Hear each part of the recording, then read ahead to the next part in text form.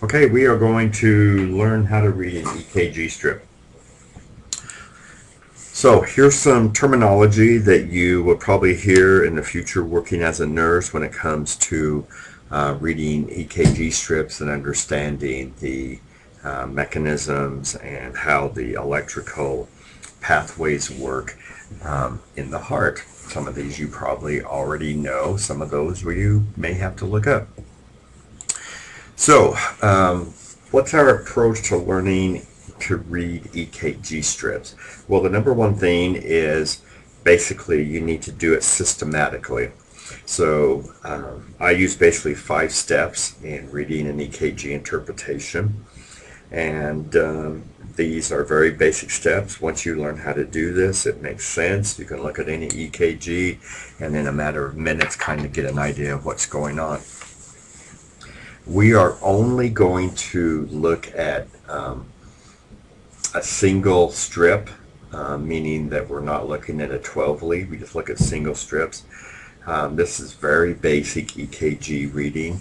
If you happen to get a job in telemetry or cardiac unit, then it will be required, and you can take EKG readings on 12 leads, advanced EKG readings, things like that. But this is just a basic knowledge, basic information on how to read 12 leads, or not 12 leads, sorry, single strips. So everybody remembers the function of the heart from anatomy. So basically, you know that you have the sinus node, you have the AV node, and down in the surrounding the ventricles, you have the bundle of His and the Purkinje fibers.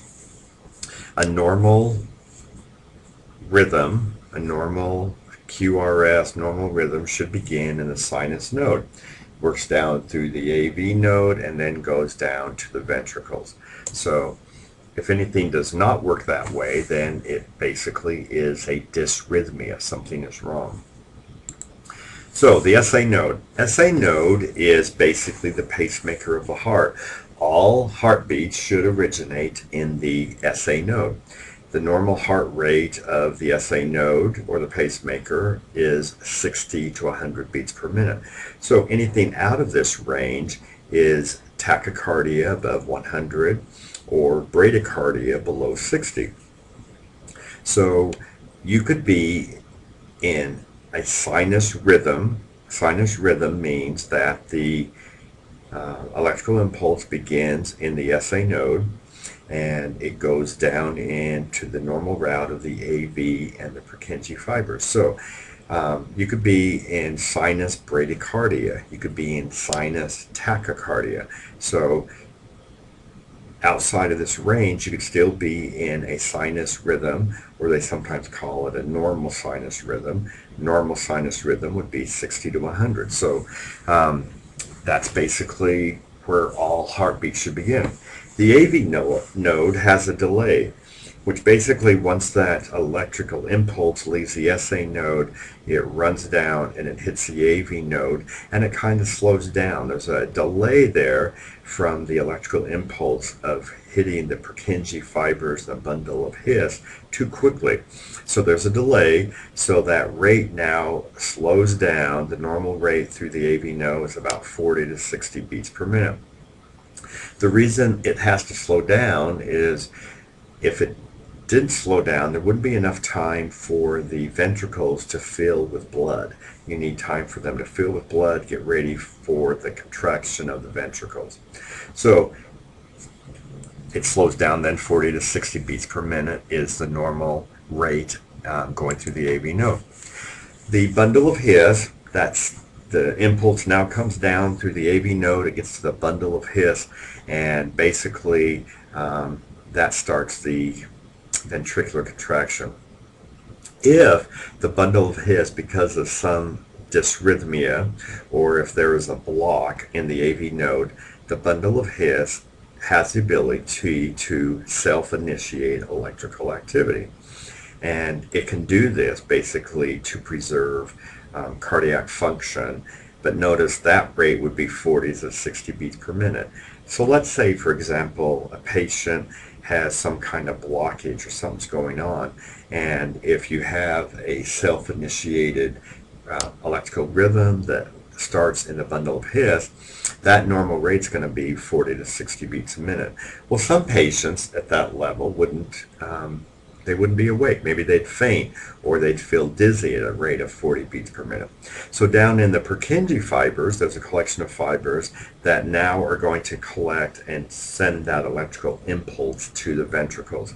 Notice that rate is 20 to 40 beats per minute. Now you may be looking at that and thinking, if the Purkinje fibers are carrying the electrical impulse, then why then is the QRS faster, meaning why is my heart beating at 100 beats a minute and not 20 and 40?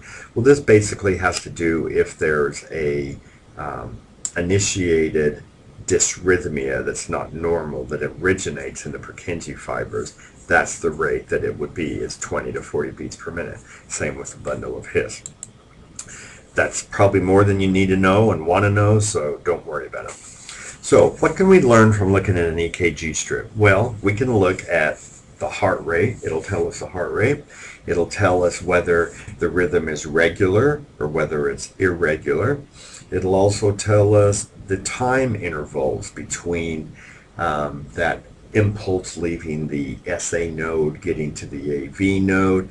It'll tell us how long it takes the ventricle to contract. Is it too long? So it tells us basically the time intervals. There are normal time intervals when we have a normal heartbeat. So then it'll also tell us, because of that, abnormal conduction pathways, meaning where is the problem that the person, if they have a dysrhythmia, where is the problem? So the electrocardiogram is basically a graphic representation of your electrical activity of the heart. That's all it is. It's just basically electrical activity of the heart. We can look at it, and that's what we use to see what's going on with the heart. So we can also print that out. Now we have a hard copy of the electrocardiogram or the rhythm strip. So here is what a normal QRS looks like. We call it a QRS complex because if the ventricle's involved, this is the normal thing it looks like. So notice right here we have, where I have the cursor, you have a P wave. So this P wave right there basically is when the atria contract. It contracts. So right here, all of a sudden the atria contracts. So when you hear the lub-dub of your heartbeat, that first sound is the atria contracting. And it has this little electrical impulse. It bumps up on this wave line, and that's called the P wave. So this interval right here from the P to the start of the Q is basically the atria contracting, that electrical impulse moving down to the AV node. So there's a little pause here between the end of the P wave and the start of the QRS, and that's that slow process going through the AV node. Then the QRS, and it dips down, so we have a Q, this is a Q, this is the R, and this is the S. That basically is the ventricles contracting. Ventricles are bigger. It takes more electrical, there's more electrical activity. There are larger chambers. So consequently, it's going to show a bigger electrical pattern on an EKG. So this is right here, the QRS are the ventricles contracting. So you go along here, now there's another pause, and there's something called a T wave. This is the T wave. A T wave basically is, the T wave is the QRS getting ready to have another contraction. So your electrolytes are rushing back into the cardiac cells, and now we're getting ready for another contraction. There's enough cardiac cells in the ventricles that it causes it to have a bump here in your wave. So sometimes we call this the QT wave. The start of the QRS to the end of the T wave is called the T wave, the QT wave. So we have a PR wave, we have a QRS, and now we have a QT wave. Remember, we talked the last few weeks about patients that are low in potassium. If a patient is low in potassium, they will have what's called a U wave. U waves are not normal. A U wave is another dip here before the electrical line goes back to baseline to start another PR. You got another dip here. That's caused by low potassium. If you have high potassium, you have what's called a peaked T wave. This is an example. See this T wave. If I had high potassium and it's high enough, that would spike up higher. It would almost look like another QRS. That's a sign of high potassium in the blood, is a peaked T wave.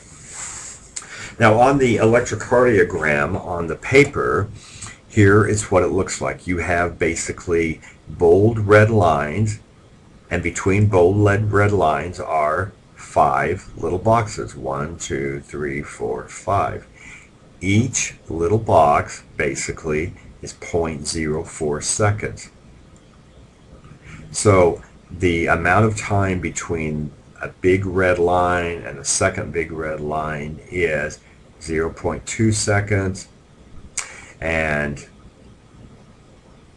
that's how we're going to use and demonstrate and show whether we have an arrhythmia, whether this PR wave is too long, whether this QRS is too long, and that's how we find out what's going on if there's a heart problem.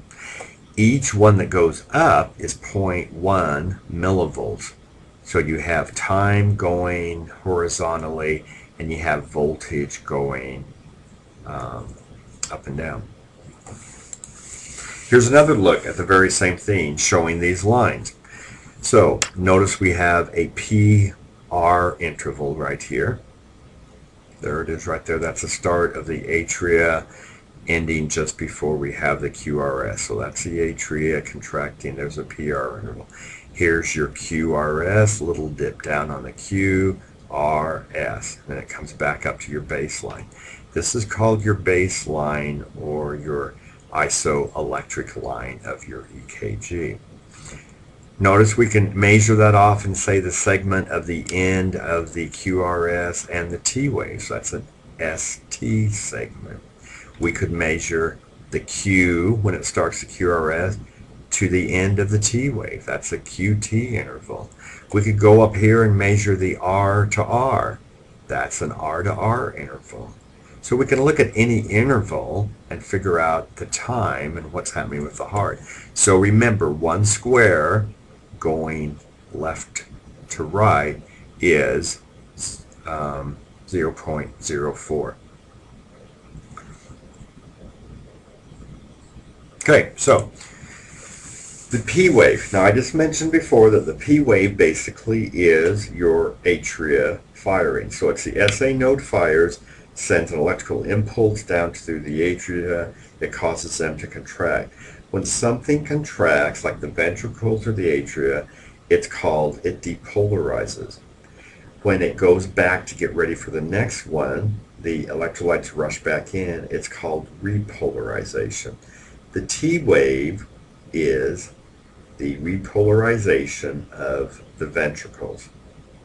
So this should be approximately 0.10 seconds in length. So here's your isoelectric line. It comes along. There's a little bump there. That's called the P wave. That's the atria contracting.